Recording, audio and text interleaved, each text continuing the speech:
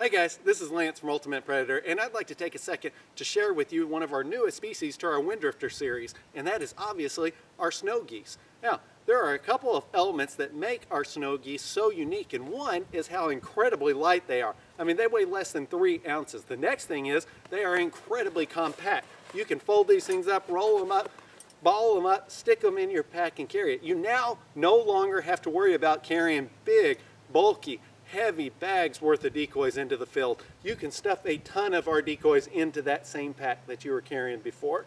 Now, if that's not enough, the movement that you get with our Wind Drifters is what is so incredibly unique about it. The decoys really come to life with our system, and with each decoy, there are 3 elements. One is the decoy itself. Pop this guy back out here. 2 is the stake, and then 3 is the wire. And let me show you how they set up. They are insanely quick. You just take your stake, stick it in the ground. You're going to take your wire, put it inside, hook it inside the decoy, and then stick the wire into the stake.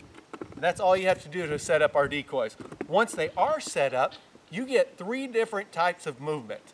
Now, one is that the decoy gets to travel orbitally around the stake. It actually can travel on a full 22-inch path around the stake. Next, it has the ability to spin axially out on the end of the wire.